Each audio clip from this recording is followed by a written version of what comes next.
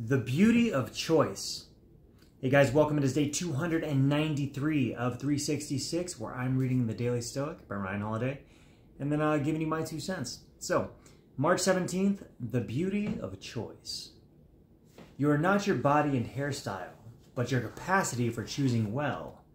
If your choices are beautiful, so too will you be. And that's from Epictetus in Discourses. It's that line in the movie Fight Club. You're not your job, you're not how much money you have in the bank, you're not the car you drive, you're not the contents of your wallet.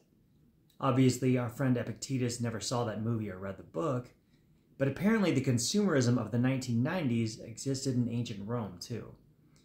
It's easy to confuse the image we present to the world for who we actually are, especially when media messaging deliberately blurs that distinction. You might look beautiful today, but if that was the result of vain obsession in the mirror this morning, the Stoics would ask, are you actually beautiful? A body built from hard work is admirable.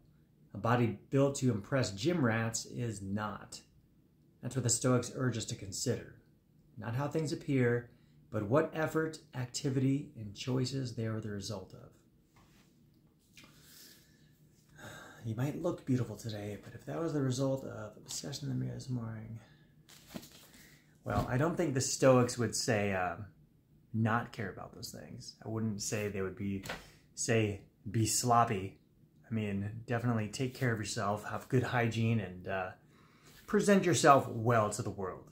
But when it gets to that, borderline obsession to where you think you're putting more into your beauty, such as all the orange people walking around, the people that obsessively tan, think they look good,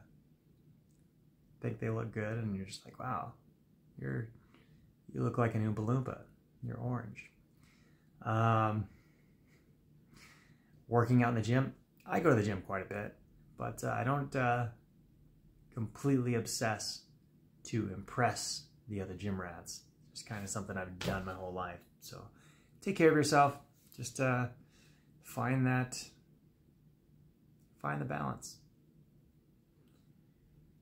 And make better choices. And I'll see you guys tomorrow.